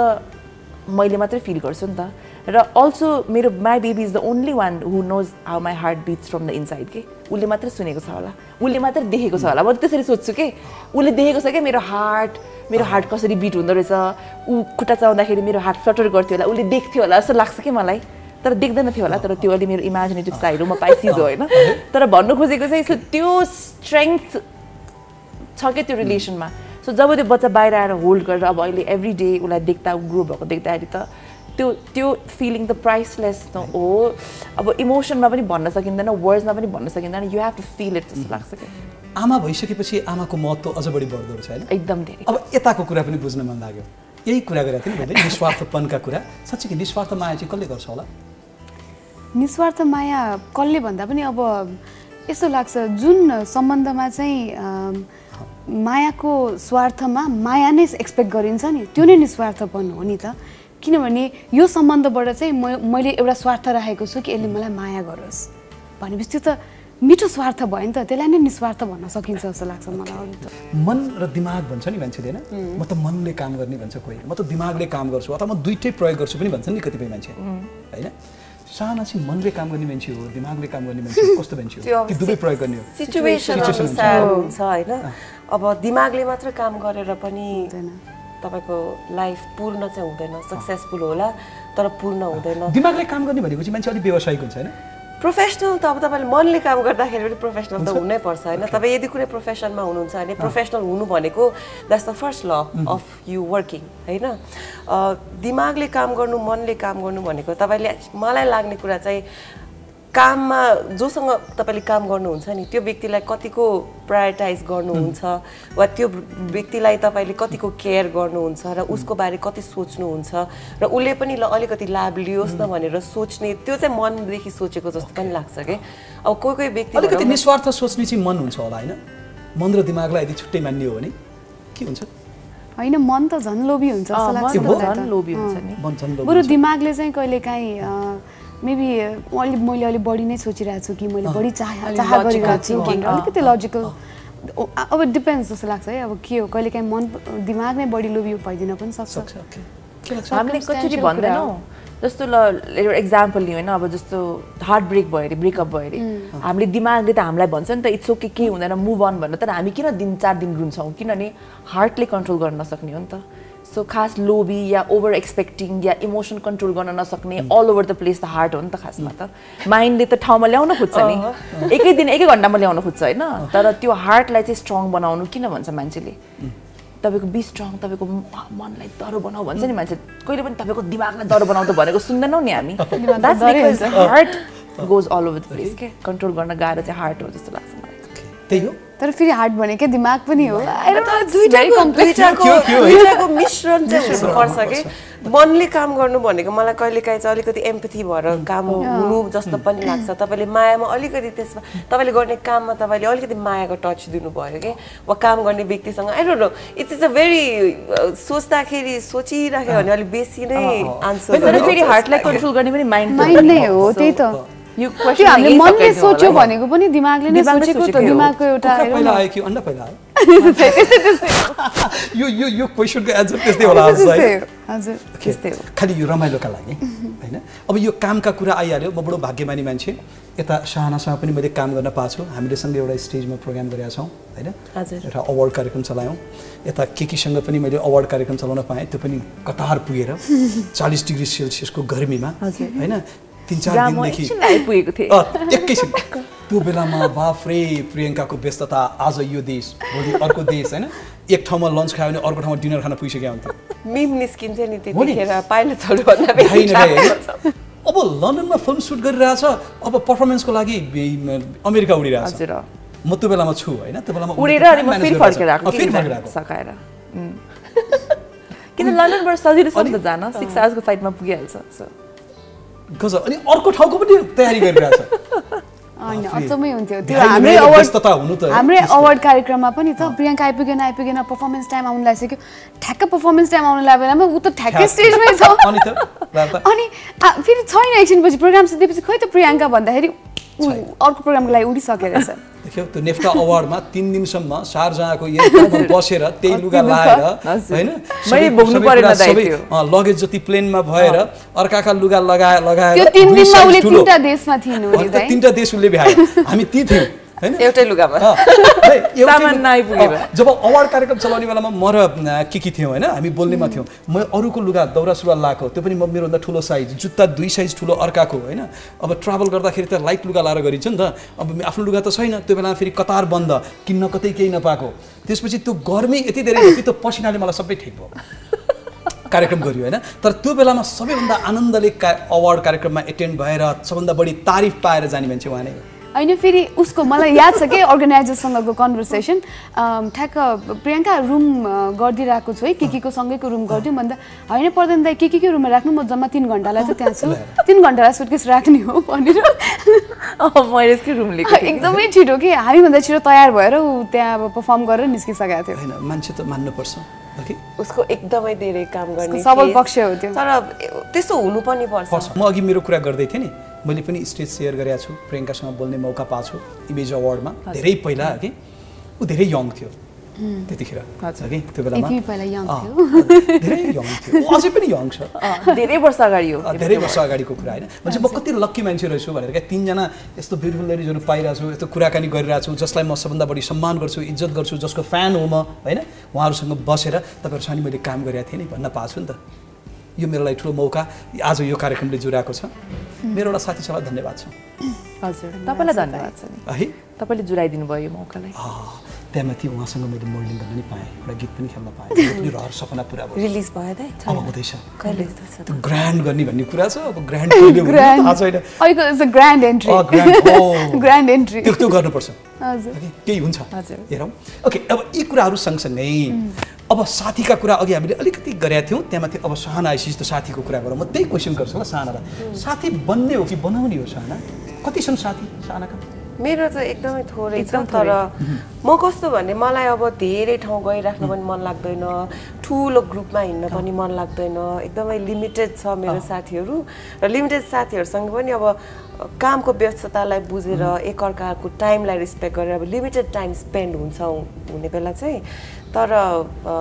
त्यही हो रमाइलो छ साथीहरू बन्छन् कि साथी बनाउने हो चोइस हो तपाईले साथी बनाउनु भनेको कसलाई साथी बनाउनुहुन्छ भने आई थिंक त्यो एउटा तपाईले कन्सियस चोइस गर्नुहुन्छ कोहीले ल म यो ठुलो ग्रुपमा ह्याङ आउट गर्न चाहन्छु भनेर त्यसरी साथी बनाउनेहरू पनि हुन्छ हैन ठुलो ग्रुपमा ह्याङ आउट गर्न रमाइलो गर्नेहरू द्याट्स फाइन कसैलाई एकदमै प्राइभेट फ्रेन्डशिप मन पर्छ हैन त्यो मित्रता अरूलाई किन थाहा होस् त भनेर रिलेशनशिप जस्तै फ्रेन्डशिप पनि त्यस्तो होस् भनेर एकदम पर्सनल हुन्छ कसैको फ्रेन्डशिप भनेको एकदम फ्यामिली लेभलमा हुन्छ हैन आम्पोसँग पनि एकदम क्लोज साथीको आन्टीसँग पनि एकदम क्लोज त्यस्तो खाली हुन्छ so I think it's a choice that you make so I think friendship भन्ने कुरा it's totally your decision who you make friends or you don't ल अब यति कुरा सुनिसकेपछि मलाई त सुनिरो मात्र लागिरहेछ हैन धेरै कुरा गर्ने आइरहेछ नि मलाई हो अब यही कुरा सोधौ न खतरा अभिनय गर्ने मान्छे दुबै जना खतरा अब अवार्ड त कति हैन अब त नेक्स्ट लेभलमा भन्छौ नि हामी हैन हो नेक्स्ट लेभल भन्छ हो नेक्स्ट लेभल यस्तो गर्नुपर्छ दाइ गर्न त नेक्स्ट लेभल हो ल अब म यता सानालाई सोध्छु यी दुईमा अभिनय त राम्रो गर्ने मान्छे म अभिनयका कुरा सोधिन यी दुईमा सबैभन्दा मिठो बोल्ने मिलाएर बोल्ने चाहिँ को हो कसको बोलीमा अलि बढी जादु छ दुबै जनाको बोली मिठै छ दुबै जनाको बोलले शैली डिफरेन्ट छ के हैन उले बोल्दाखेरि उले धेरै पर्सनल एक्सपिरियन्स जोडेर बोल्छ म एकदम टेक्निकल एनालिसिस गर्दिन्छु है पर्सनल एक्सपिरियन्स जोड्दै हैन त्यहाँ अलि मुख बिगार्दै बोल्छ उले बोल्दाखेरि चाहिँ नि कवितामा बगेको जस्तो गरी मजाले बोल्छ के सब दुईटै यति डिफरेन्ट छ कि त्यसलाई जज गर्ने ग्राउन्डै फेयर चाहिँ भएन के हैन दुबै जना चाहिँ खतरा बोल्छन् दुबै जना आफ्नो उसमा गजब राम्रो प्रशंसा गर्न लायकको कुरा जिन्दगीमा यति धेरै कुरा उहाँहरूले अचिभ गर्नु भएको छ देख्नु भएको छ सिक्नु भएको छ घुम्नु भएको छ यति धेरै ठाउँ त्यो एक्सपिरियन्सबाट बोल्ने कुराहरू त मिठै त हुन्छ नि बबाले त हुन्छ नि त्यो भनेको it's the experience that they are speaking हैन उहाँको लागि यति मिठो तरिकाले बयान गर्दिएकोमा यतातिर एक अर्कालाई बजाएको हो हामीले त दुबै जनालाई बजाएको हो म त तपाईलाई पनि बजाए थिए मैले तपाईलाई इन्भाइटिङ अस है थ्यांक यू मेरो लागि जन मैले यहाँ सबैलाई पनि बजाएको कति राम्रो स्मुथ एपिसोड चलिरहेछ है अब त्यहाँ क्यू कार्ड छ मेरो एउटा साथी छ लेखेको हजुर क्वेशन आन्सर जुनले अघि नै खोलिसक्यो इन्भेस्टिगेट गरिसक्यो अलरेडी दुई जनाको एउटा बानीमा यो गजब छैन उला के छ कसो छ मलाई कतै के छ ऊ एकदमै उसको अब्जर्भेन्ट एकदमै अब्जर्भिङ छ के सबै कता के छ कताबाट के छ यो खोल्न भ्याइसकेको मलाई कता के छ म के पनि थाहा पाउँदिन म अनि हामी लाइक सुटिङहरु गर्दाखेरि पनि एक्सपिरियन्सहरु के जहिले पनि हामी रुम पार्टनर हो नि त हैन उलाई कहिले केही मतलब हुँदैन के ब्लात्ते गयो म चाहिँ एसी चलेछ कि छैन कोठामा पानी छ कि छैन यो चलेछ कि यो ढोका यहाँ बाहिर गराउँदै रहेछ रुम चेन्ज गरिदिनु उलाई कहिले पनि फरक पर्दैन के तार टक्क फिट गरेर बेडको साइडमा त्यहाँ चार्ज गर्ने के गर्ने त्यो सबै मोबाइल म्यानेज के सबै गर्ने त म उ चाहिँ आनन्द नो टेन्सन इन लाइफ खाली को टाइपको 2 मिनेटमै सुत्छु फेरि म हैन उ बोलिराको हुन्छ सुतिसक्यो यता कस्तो बानी छ उ पनि त्यस्तै छ टाकन टुकुन सबै मिलाउनु पर्ने म भन्दा अझ 2 स्टेप्स माथि मिल्छ त्यो अझ लाग्यो मलाई एकचोटी 0 मा छ भने हैन म 2 मा छु भने उ 5 मा छ लेभल के लेभल उलाई पनि सबै मिलाउनु पर्छ उसको मेकअप टेबल उसको मेकअप टक्क त्यहाँ राख्यो त्यो राखी फोन चार्जर कुन साइडमा सुत्ने बेबी तिमी यता सुते कि त सुते म त ल उसको सबै सामान त्यहाँ उ पनि त्यस्तै खालको छ बिहान त टाकटुक बेडहरु मिलाइहाल्नु पर्ने कोठा सफा गर्नु पर्ने एउटा पनि कतै केही भयो भने उलाई ओसिडी छ सफा गरिहाल्नु पर्छ मिलाइहाल्नु पर्छ के चाहिँ सुधार्दा राम्रो सुधार्नु पर्ने कुरा केही छ सानाले उसको त के पनि सुधार्नु पर्दैन जस्तो छ त्यही ठीक छ पर्फेक्ट लेडी हो राम्रीमा त्यस्तै राम्री भगवानले चुटुक्क बनाइदिएको जहिले पनि मेरो ममले भन्छ म भन्दा पनि कति राम्रो छ है साना सबै ठाउँमा टिक टिक टिक मिलेको आँखा पनि नाक पनि मुख पनि कति राम्रो मिलेको मेरो ममले भन्नुहुन्छ खतरा उसको बयान सानालाई आफू कस्तो लाग्छ ऐना हेर्दा आफू जस्तै लाग्छ कति राम्रो लाग्छ भन्ने हुन्छ नि हैन यो साना जस्तै रहेछ जस्तो लाग्छ साना आफूलाई आफैले हेर्दाखेरि ऐना ओहो म कति राम्री ओहो यो त कस्तो साना जस्तै रहेछ भन्छ कस्तो साना जस्तो रहेछ अलिअलि भनेर भन्छ हैन कपालको लेन्थ चेक गर्छु किनभने जहिले उत्रै हुन्छ मेरो हैन अनुहार भन्दा कपालमा बिसी जान्छ मेरो आँखा त्यो म उसको कपाल देखेर ढुक्क हुन्छु के किनभने म जस्तै अरु कोही पनि छ यो संसारमा उसको कपाल बढ्दैन उसको कपाल कहिले पनि बढ्दैन यतिमै अड्किन्छ ए ओके तर यसको चाहिँ अहिले पोस्ट उसको होल हेड शेभ गरेर अहिले चाहिँ मुण्डन गरेर कपालको क्वालिटी एकदमै राम्रो भएछ कपाल राम्रो कसको त तीनजना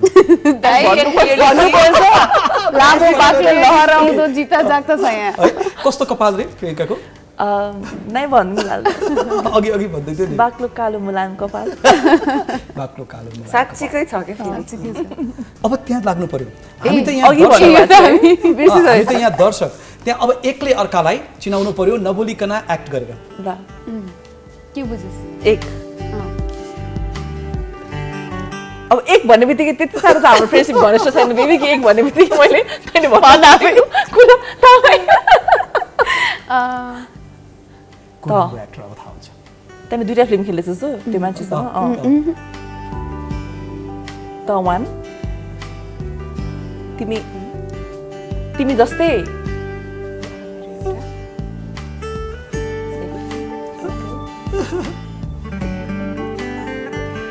एकछिन म बुझ्दैछु है अलिकति टाइम लाग्छ कि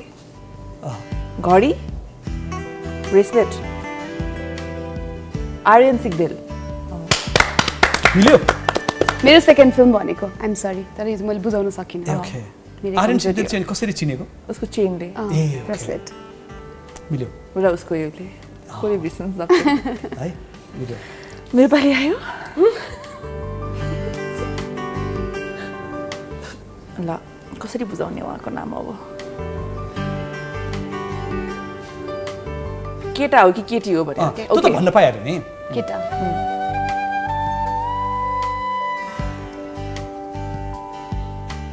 तैँले धेरैवटा फिल्म गरेको एक्टर दीपक दाई दीपक राजगुरी ओके मेरो पालो होइन त क्विकली गर्नु पर्यो होइन नाकमा फुली छ केटी केटी सरी नाकमा फुली भएको एक्ट्रेसहरू खोज्नु थाल्छ ल केटी हो एमसी एकदम हाँसेर एमसी गर्ने मावलिका दी स्टाइल पनि आइसक्यो के रिमा कमेडी च्याम्पियनमा हँसाउने सो भनेको तिम्रो पालो होला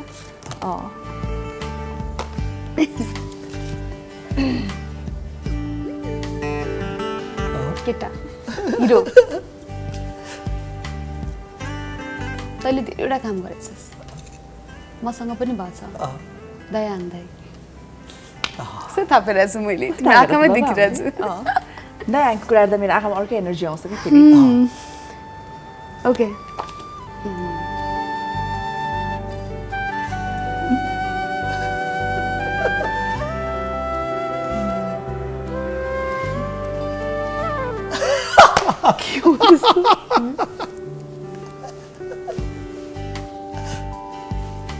भिख मागेको भिखारी बनेर खेलेको छ भिखारी बनेर को खेलेको छ भिखारीको अर्को वर्ड भन्न माग्ने दाइ माग्ने बुढो कस्तो राम्रो गरे फेरि सुरु गर त एकदम क्यारेक्टरमा डुबेको थिएँ म केदार घिमिरे माग्ने बुढो तिम्रो पालो ल केटी हो एक्ट्रेस हो दीपा दिदी अनि मैले उसको फेसमै दीपा दिदीको त्यो बडी ल्याङ्ग्वेज देखेको थिएँ कि उसले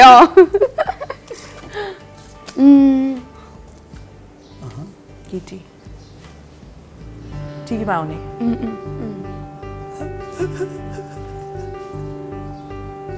टिभीमा अहिले नै आइरहेको भने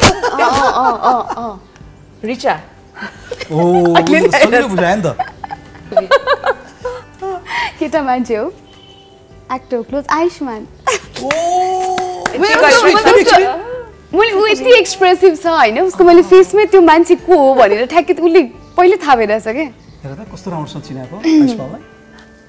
ओके अब सकिन लाग्यो दिदी फटाफट भयो त अब त पहिला केटी भन्नु थाहा पाइसकेको होला नि होइन त्यो भन्नु जरुरी नै देखिनँ क्या मैले यति सौगात कस्तो हौ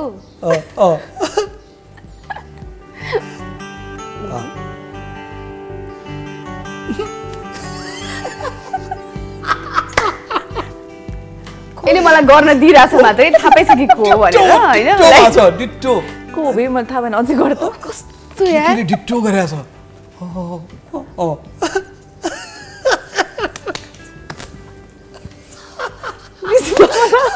my god actually entertainment लिएको मात्रै हो के ऋषि धमलाजी गरे क्या oh my god म त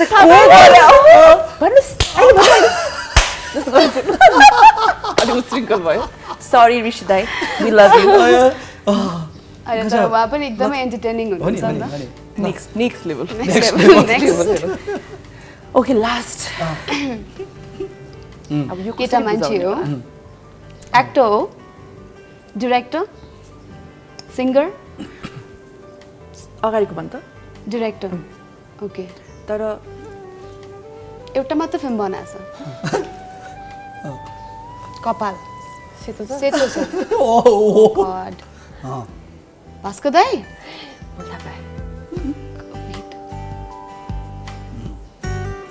राम्रो बोल्नुहुन्छ भूषण दाइ कस्तो राम्रो छ चिनाएको त्यही त हो त अझ बढी खेलाउनु पर्ने जस्तो लाग्यो सक्यो कसले जित्यो हामी एक्टरहरू हो नि त दाइ अब यता जज हुनुहुन्छ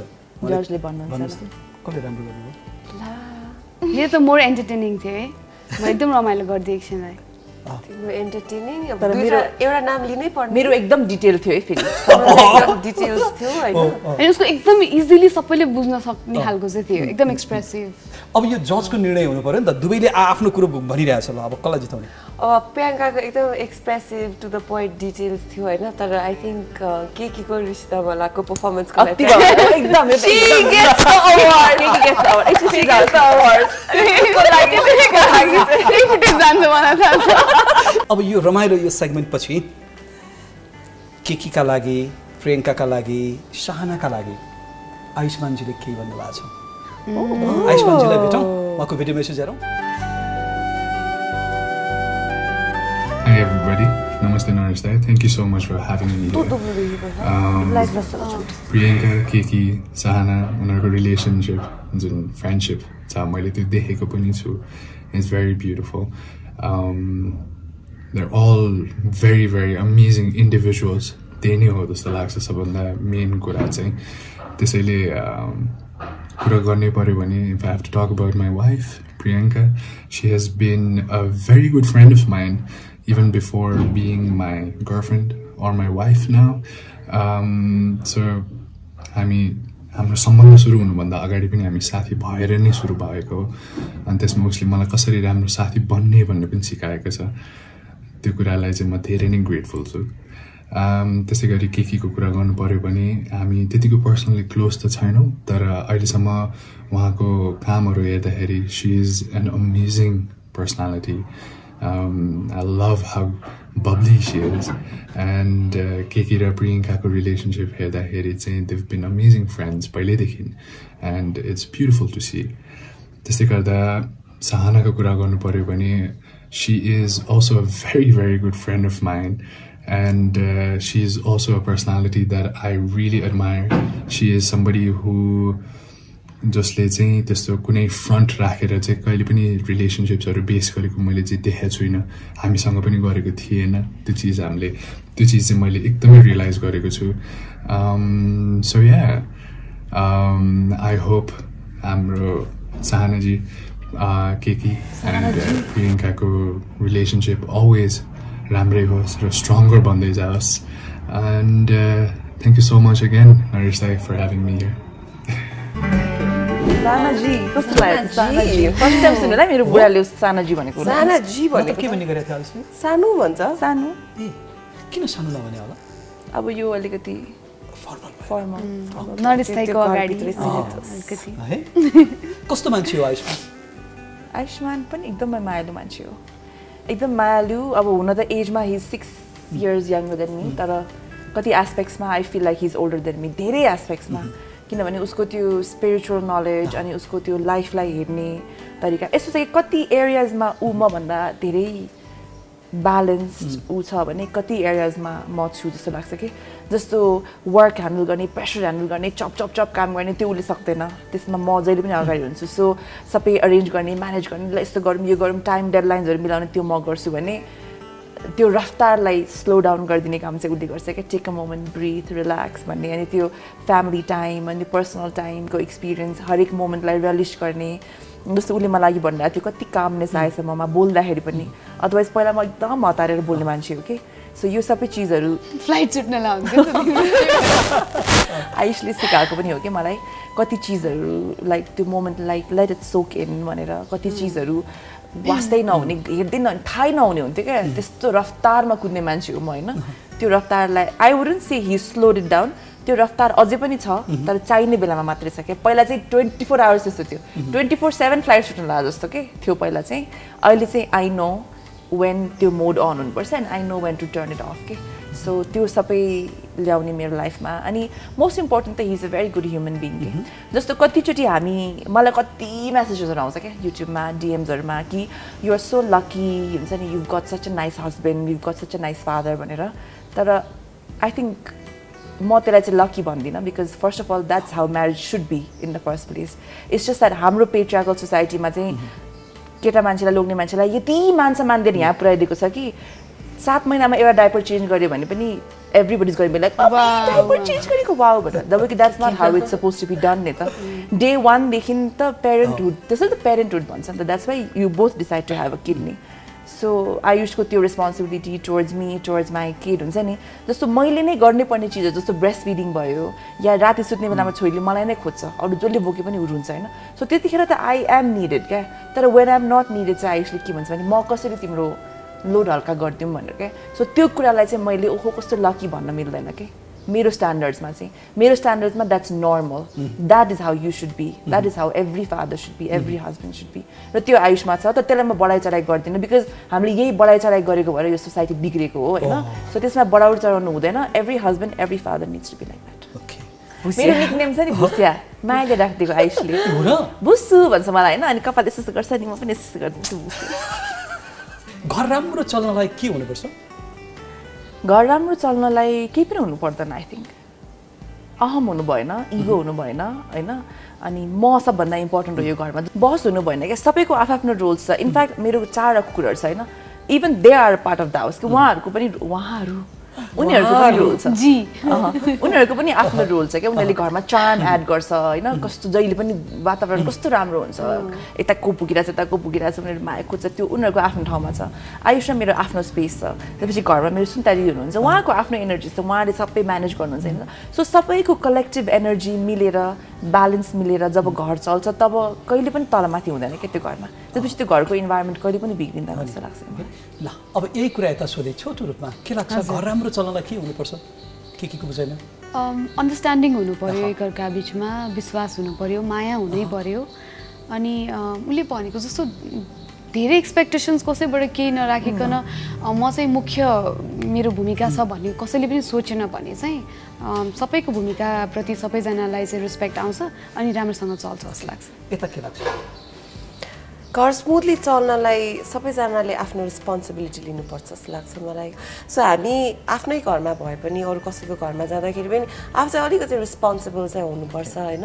गेस्ट भएर गएर या अरू कसैले सफा गर्ने हो भनेर त्यति डिसरेस्पेक्टफुल भएर गयो भने चाहिँ आई थिङ्क आफ्नो पनि घर चल्दैन र अर्को घरको डाइनामिक्स पनि बिग्रिन्छ जस्तो लाग्यो क्या आफूले यता चाहिँ आफ्नो घर चाहिँ अब कहिले हुन्छ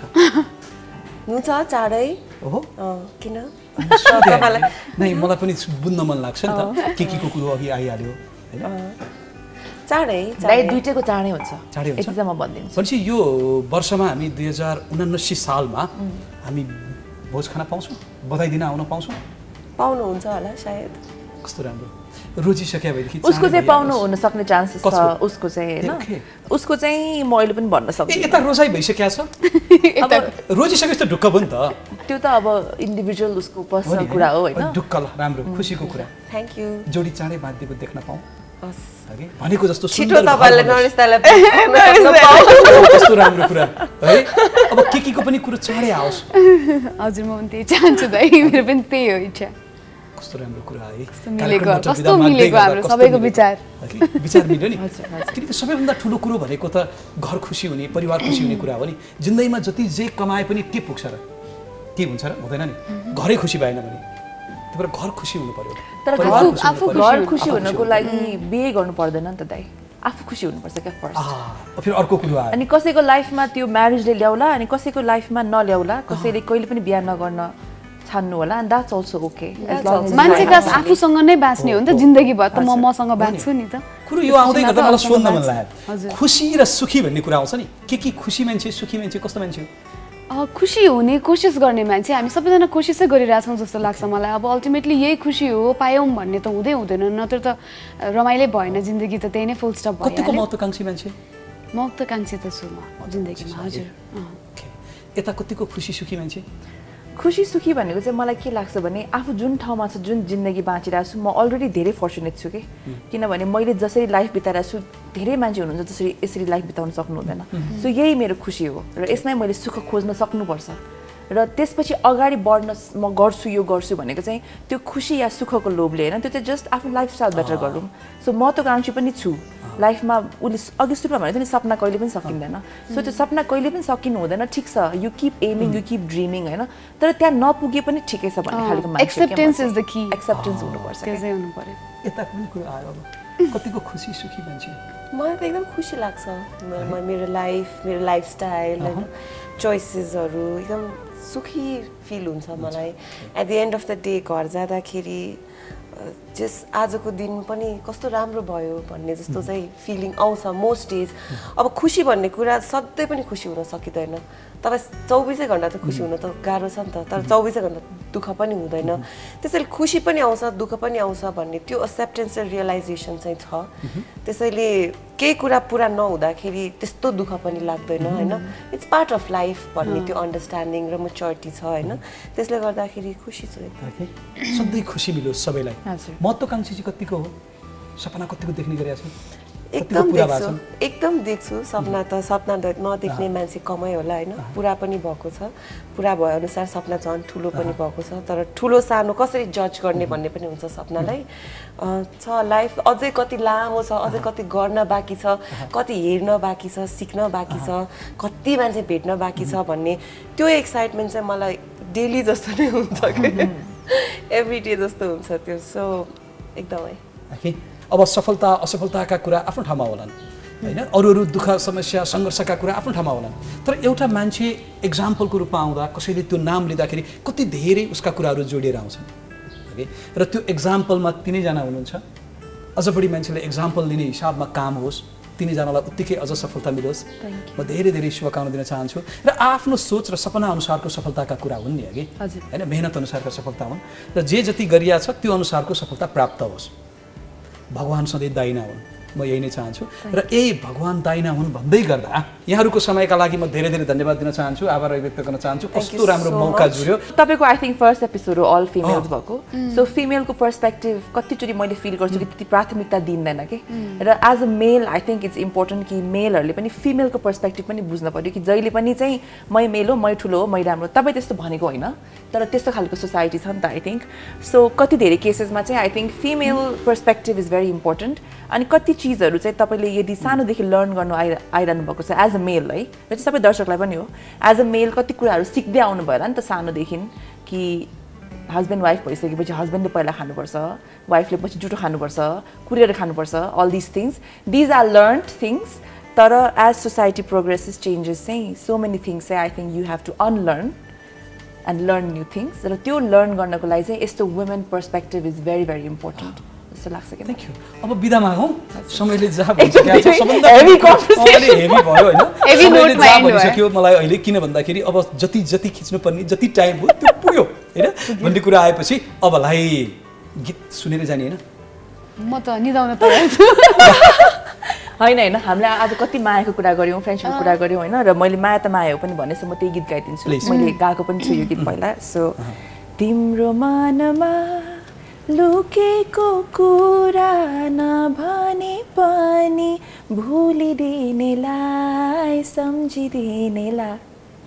माया त माया हो माया त माया हो यो माया सधैँ सबैमा बढिराखोस् हजुर thank you thank you so much thank you so thank much, you so Naresh. Much Thank you thank so you Thank you, thank you.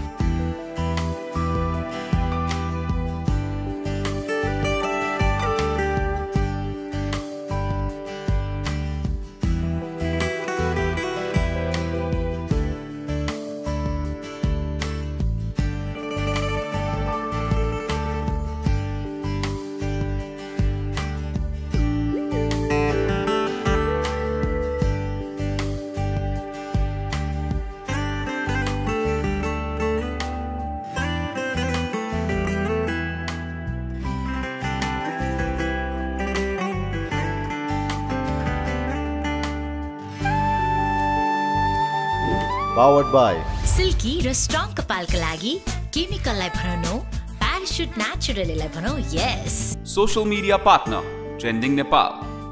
Branding partner, YWS Music. Internet partner, Classic Tech. Online partner, Reporters Nepal.